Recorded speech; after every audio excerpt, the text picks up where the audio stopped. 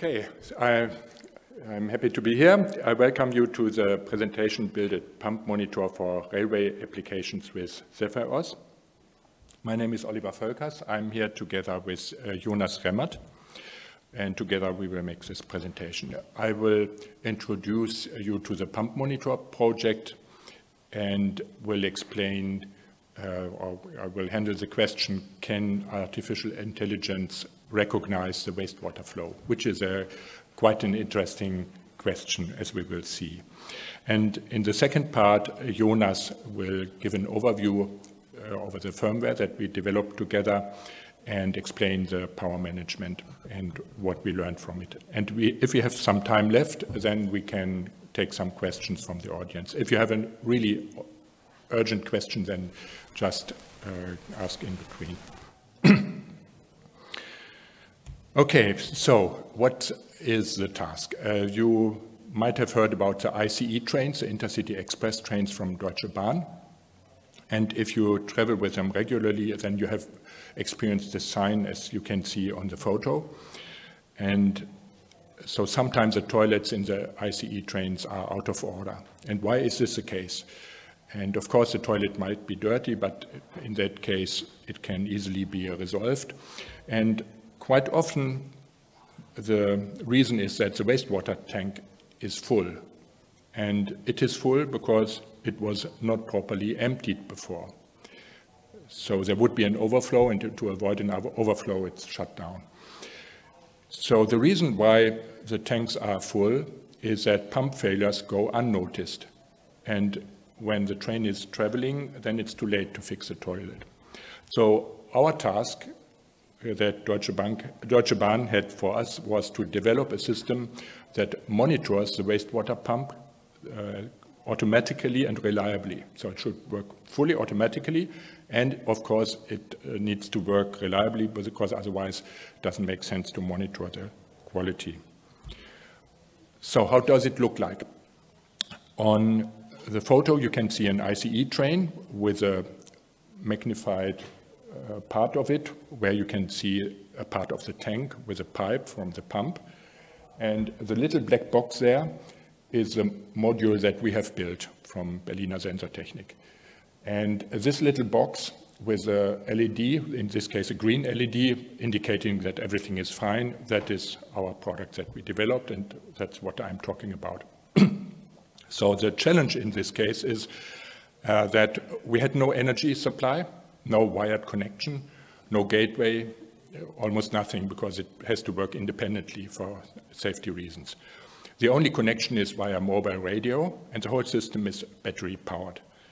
So this changes everything, because if it's battery powered, it means that everything has to be extremely energy sufficient. Now, first we thought we could use a conventional flow meter, because there are lots of flow meters available in the industry for liquids. They work very well, generally. However, in this case, with wastewater, they cannot differentiate between an empty pipe and blockage. And this this gives a real challenge, because an empty pipe is okay, a blockage, of course, is not okay. But in both cases, there is no flow.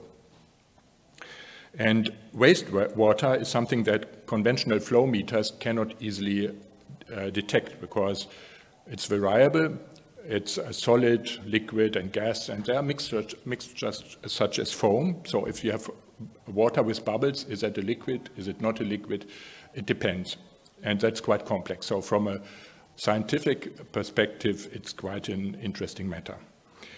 In order to indicate that, or in order to detect the flow, we have built a hybrid sensor system with pressure, vibration, temperature, humidity sensors, which all work together.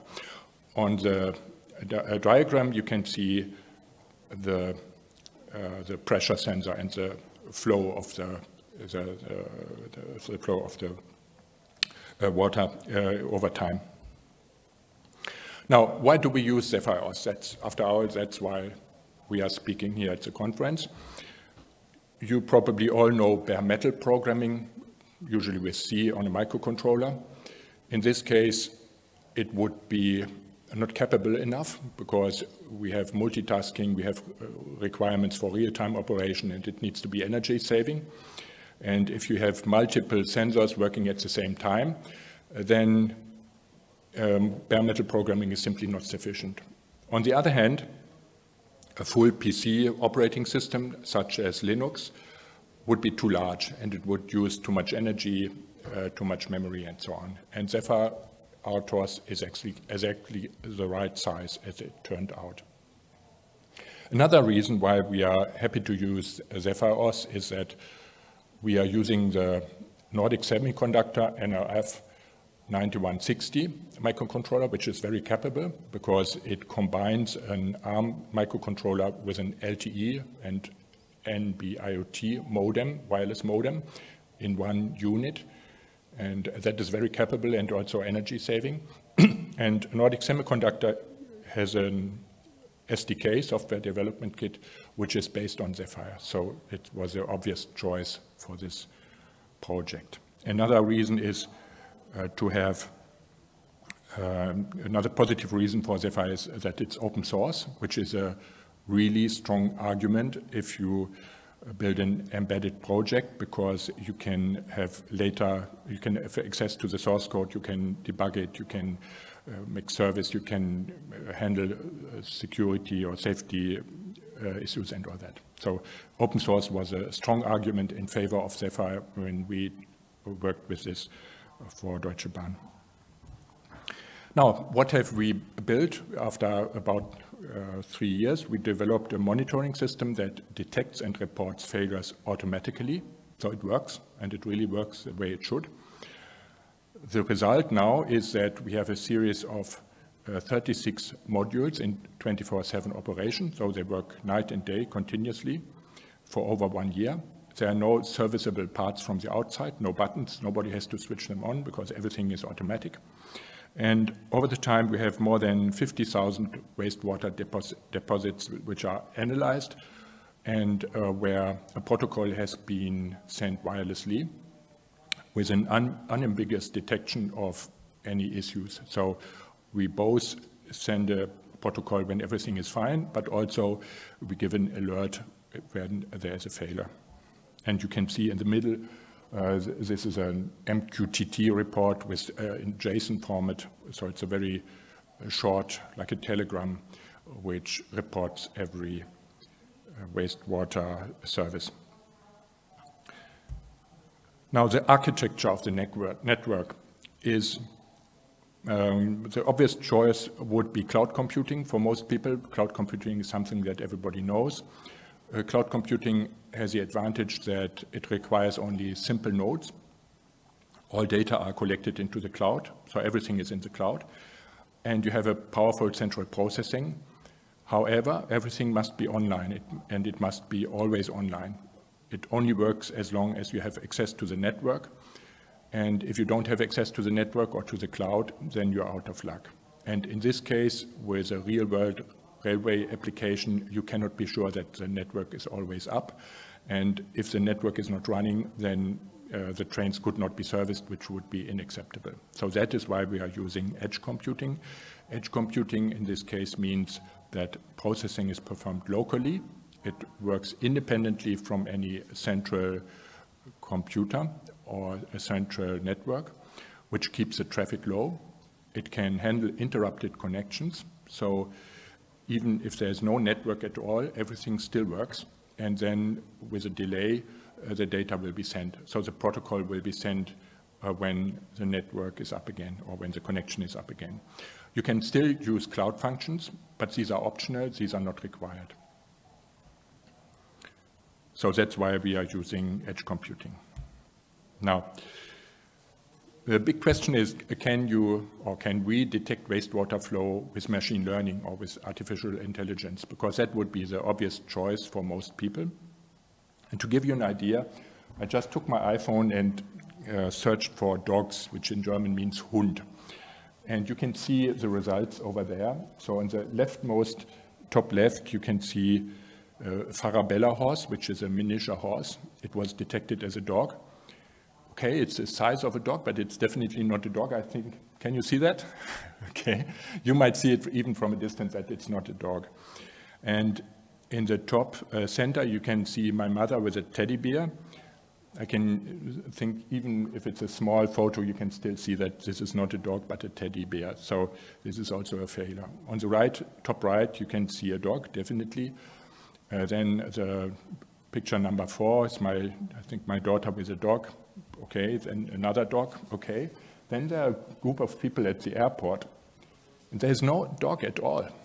So I wondered why has a dog been recognized? And it turns out that there's a poster in the background and there's a word hundreds in English and it starts with HUND. So the iPhone has found a dog there.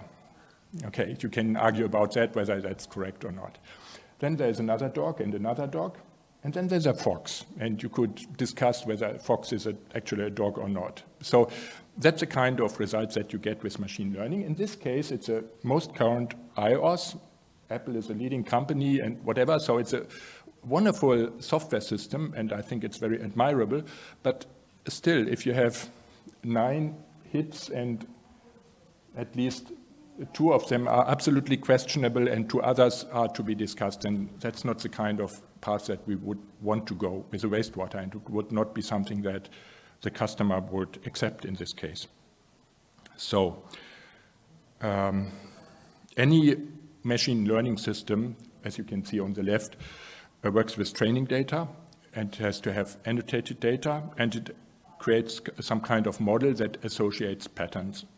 And these training data must be extensive and the distribution must be homogeneous. That's something I will explain on the next slide. For machine learning to work, the training data must reflect the universe. Universe means all the data. And if they do, as you can see on the leftmost box, so if the training data is a correct subset which represents the whole universe, then everything is fine and you can work with it.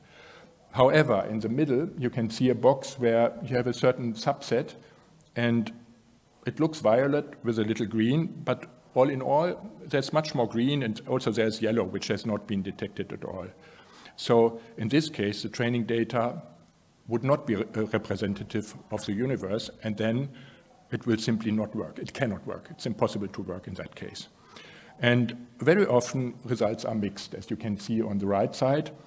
You have a subset or you have training data that somehow reflects the universe, but a bit or not. So that's like the fox in the photo collection. It's a bit of a dog, but it's not really a dog. And of course, it creates quite a challenge for wastewater detection. Now, what can we do to fix that? So if you have seen my CV, I had been working in the medical industry with heart pacemakers. An ECG looks, at first sight, it looks completely different, but also there is a flow, and the ECG reflects activity of the heart. And people that are experts in this area, they don't just look at the ECG, they understand biology and they understand medicine. And this knowledge turns out to be very important and to be very relevant. And I just noticed that the heart is also a pump, so in some way it's also pump monitoring, but that's just another note. Okay, so with the wastewater pumps, there's also knowledge about wastewater.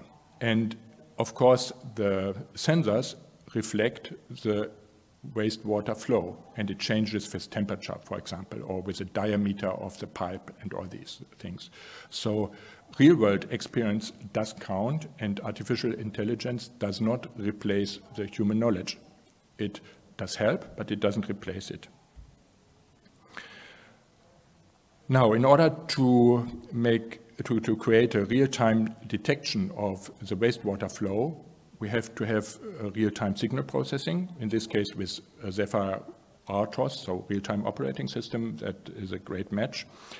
We have to do the pattern recognition as early as possible to make sure that it works in time and that there is never a delay.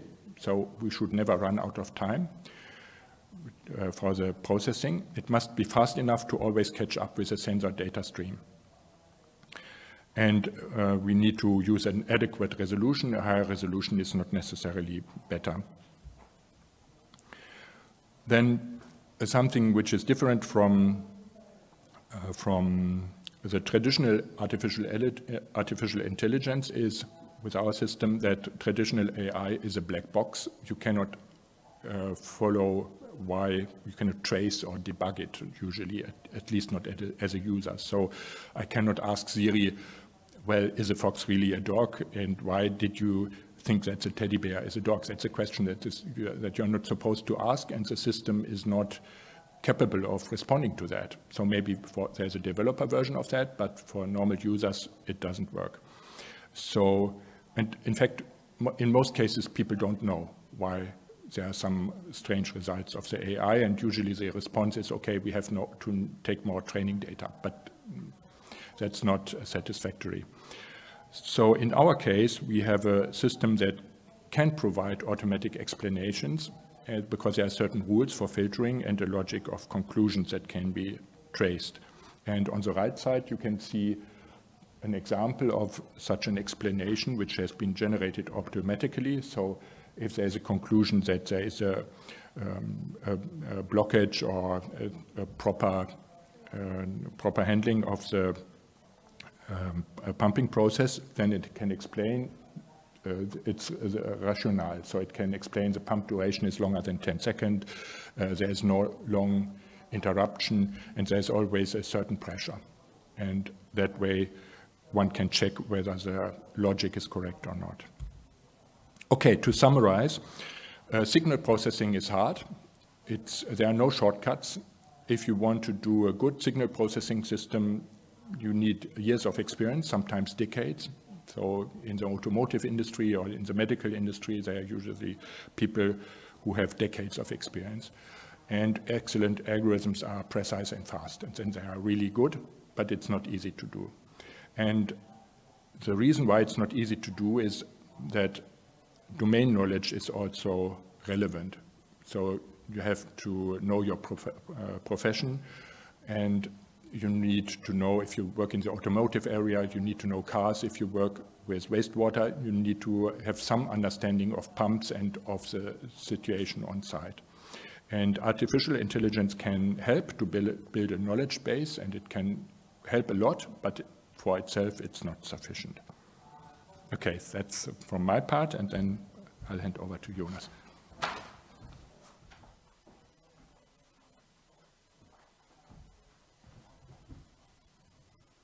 Yep. Good morning, everyone. I will present the Zephyr application that we developed for the pump monitor. And first, I'll start with an overview of the hardware and the firmware. Next, I'll give an introduction or explain how we use power management and what we have learned from the project. So first of all, what is the scope of the application? First, we need to read NFC tags. The NFC tags are connected to the tanks, and they give us a representation of which tank has been emptied right now. Second, we need to monitor pump pressure samples. So we sample these pressure samples, and later we create a report from it. 3, we need to provide direct user feedback, that if in case there's any failure, sometimes the operator, the user, can do something about it. And then we want direct feedback. We give that via an LED bar. 4, evaluate pressure gradient and generate a report. At the end of the pumping process, we generate that report, and then we send it to an MQTT broker via LTE-M. In this picture, you can see the block diagram of the application, like most of the components. We have different components, and they're connected via different interfaces. We use, for example, I2C, SPI, and analog. But what is more important for us when we thought about the application and how it needs to work is how much the power usage of each device is. Like, to give you an understanding, there is, for example, the accelerometer, which runs with 1.8 to 3.3 volts, so it's quite flexible, and it consumes around 5 microamps in operation, so it's really low. On the other side of the spectrum, there is the NXP pressure sensor, which runs on 5 volt, and it consumes 7 milliampere in operation. So that's a factor of more than 1,000, and if you only run the accelerometer, you can run the system for more than 10 years. And if you have the pressure sensor continuously on, the battery is empty after a few days. So there's a great dynamic, and you can see this in many low power applications. So that means you need to have some measure to switch off the devices which consume a lot of power. And this can be done via power gating, like you have a power switch or a transistor, a MOSFET transistor, which switches off the actual operating voltage. And the LED controller, the micro SD card, and the pressure sensor are power gated. So in the firmware, we can switch them off when we don't need them.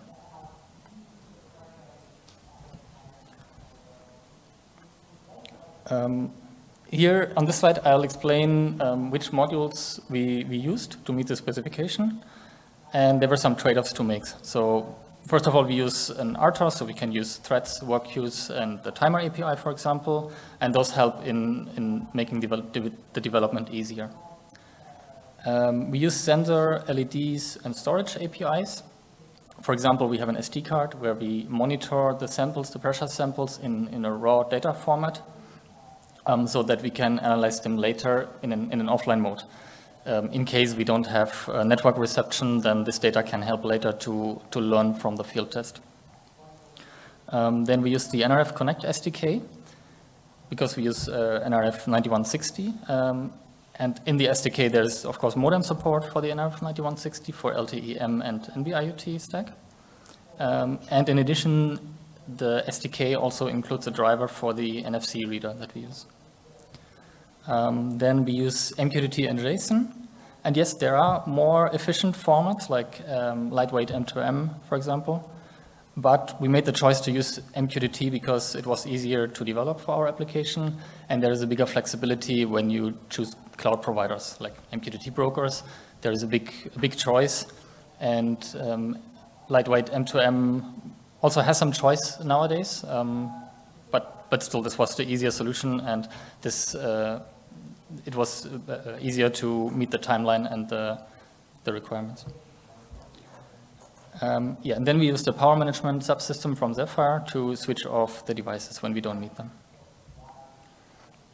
So the system has three main states. First is the sleep mode. Most of the time the system resides in sleep mode.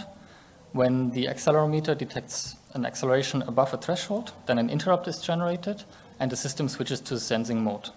This will last for around 120 seconds. And in this sensing mode, we continuously poll the NFC reader and we take pressure samples every 2 seconds. And usually a pump monitoring is started when you hold the plumbing to the tank and the NFC tag is read. But in some cases, when an NFC tag is, for example, missing, then we want to still have the option to just start the pump monitoring when the pressure is also below a threshold. So then it's automatically started.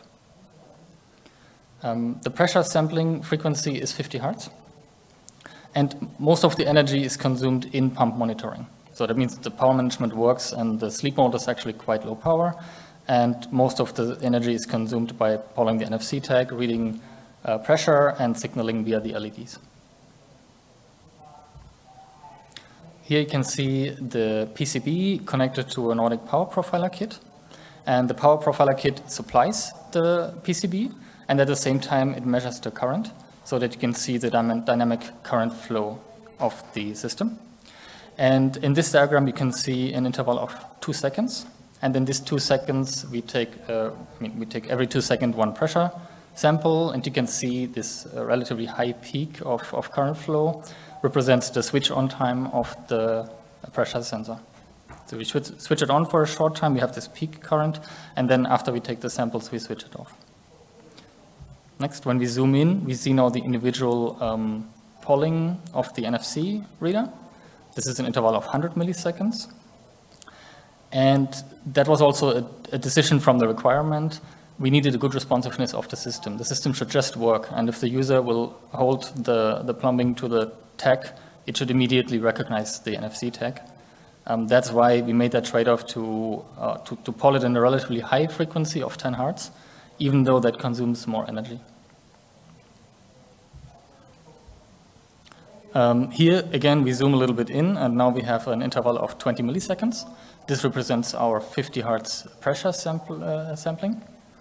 And you can see here the time when we take a pressure sample, the energy is very low. It's just a little CPU time and reading or a few analog samples. In this case, the pressure sensor needs to be always on. It has a warm-up time of 20 milliseconds. So in this case, when we pressure with 50 Hertz, we just keep it on. And you can make two categorization here.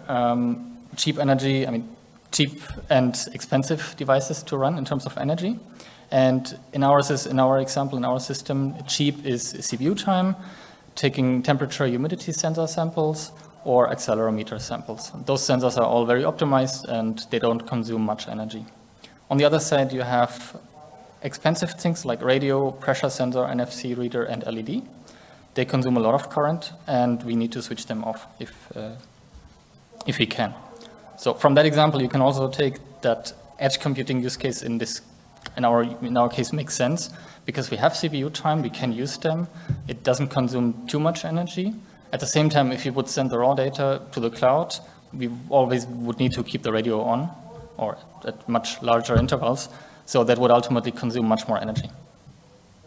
And this is the case in many systems, like radio time is always expensive. So what are the issues, or what can be the issues when we just switch off devices, when we just unplug them from power? In case of the analog pressure sensor, it doesn't matter. It's an analog and purely analog sensor, and it doesn't need initialization. So we can just switch it off. When we switch it on again, we just need to wait 20 milliseconds warm-up time, and then we can take samples anytime. For the TI LED controller, for example, we need to initialize it after we switch it on. There is one register, chip enable, and this chip enable register needs to be switched on after power up via SQRC. So in Zephyr, you can do this via power management, and you see on the right side part of the implementation of the driver, and inside the device driver there is a function device action resume, where it calls LP5569 enable, so it calls a function to enable the device.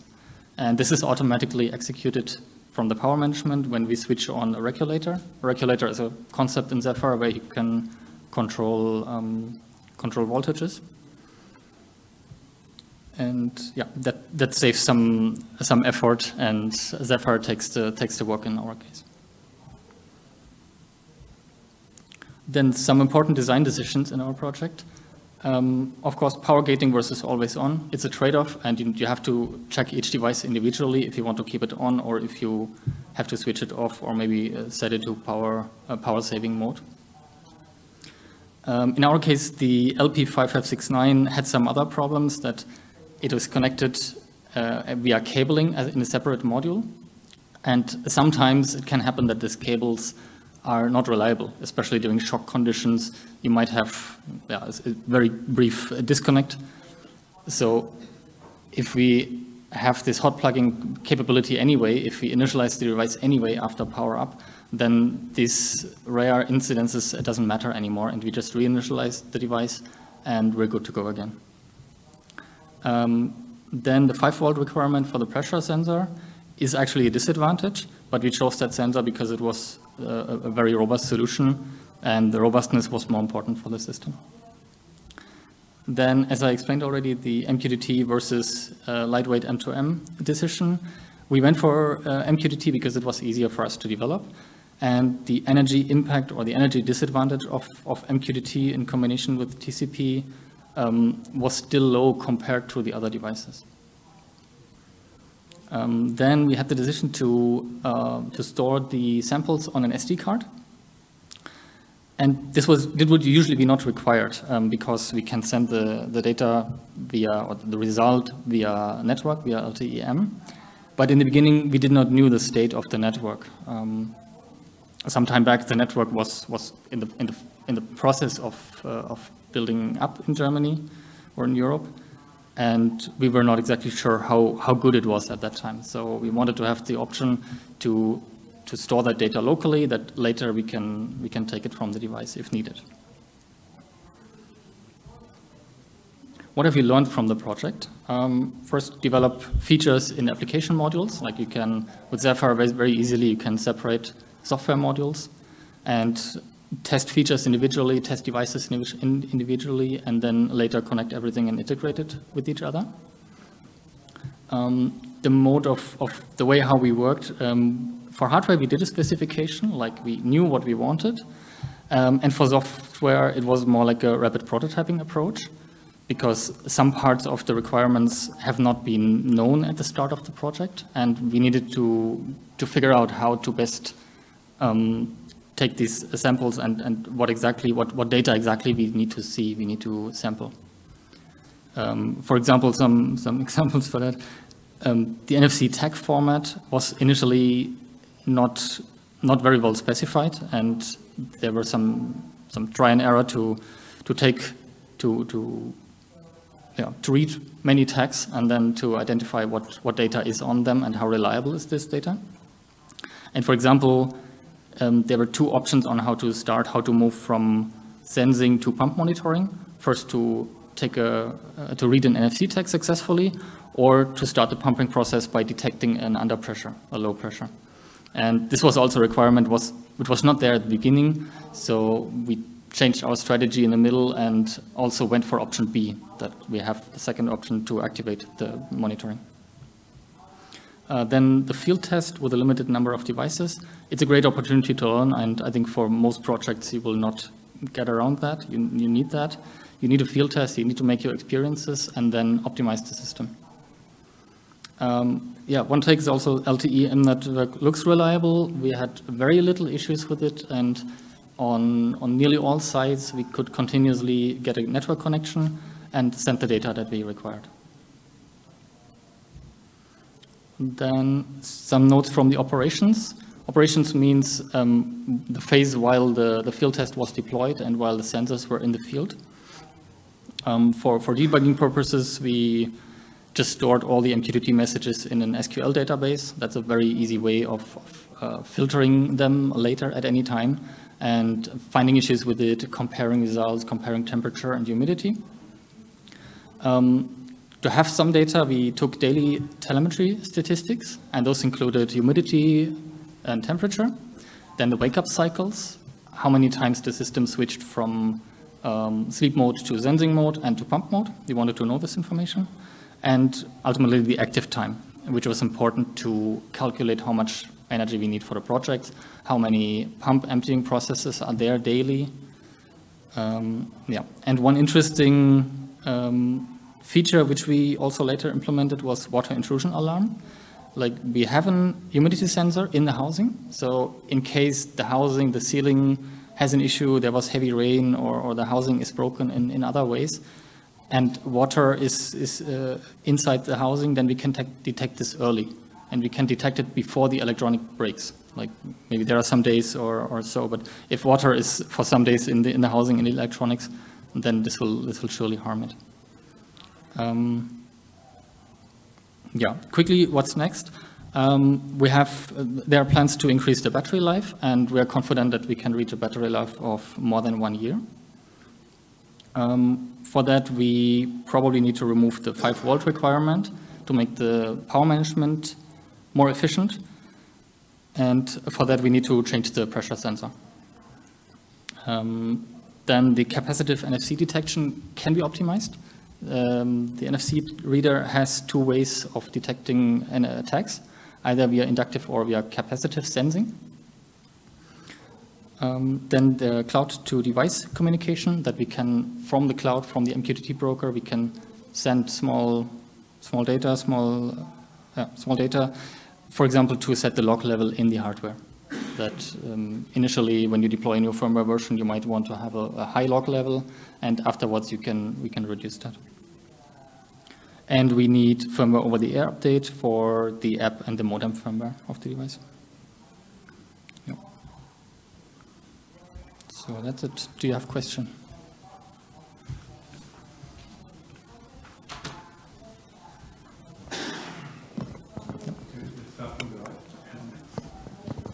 Correct me if I'm wrong. You said the device posts NFC readings at every 100 milliseconds, right? Yeah. Yeah. My question is, if you if you have ever thought about adding any simple button, such as wake me up button, to reading the NFCs. It may improve the power efficiency. You want to answer? You asked about the NFC reader specifically, or okay? So NFC reader is read only in a situation when the module is very near to the railway tank. It doesn't need to pull permanently, because that would use a lot of energy. But if the system is turned on, and it can detect that it's turned on with the accelerometer, then it wakes up, and if it's near to the railway, then it will poll the NFC reader. And that's 10 times a second, which is relatively fast. So if you move it, then you will not notice. It's just like paying with a credit card. It's NFC, near field communication. So if you detect it 10 times a second, then you will not notice a delay. But if you do it 100 times per second, then it would waste a lot of energy. And if you have it 2 times a second, you would notice a delay. So I think adding a button would be easier technically, but this is like a user interface problem. Like the user doesn't want to press a button, or he might forget it or so, and then it's easier to have the system automatic.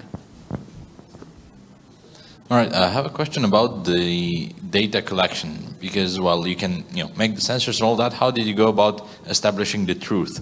So sitting in the rail yard and recording raw readings of all sensors for a week or for some period, or how did you get the truth?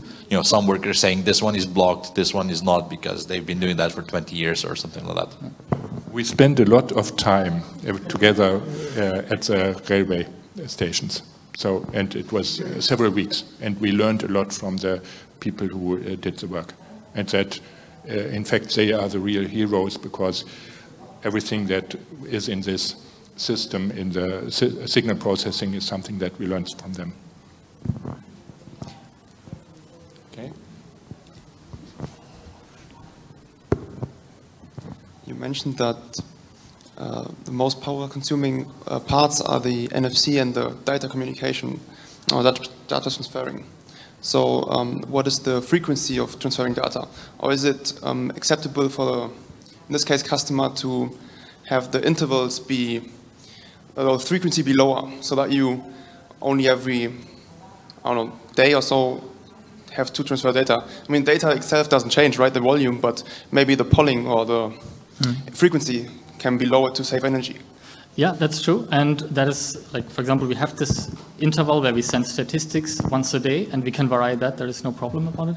But when we measure a pump emptying process, Deutsche Bahn or the customer wants to have this immediately, this data, because the train is in the maintenance station, and it has maybe 10 tank connections, and Deutsche Bahn wants to make sure that all of them could be emptied successfully.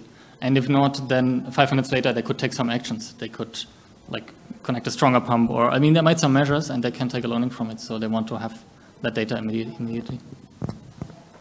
Okay, we have 1 minute left, so. All right. You said there is a second mechanism for starting the monitoring process, right? So when there is no NFC? Yes, right. Yes, that's based on the pressure, right? Yeah. But in this case, how do you know that this is the train is standing near the pumping station, or what's a trigger for starting this monitoring process if there is no NFC available? Because when the train is speeding up, the pressure actually changes, and I'm wondering, how do you differentiate between train standing near the pumping station versus the pressure change because the train is moving?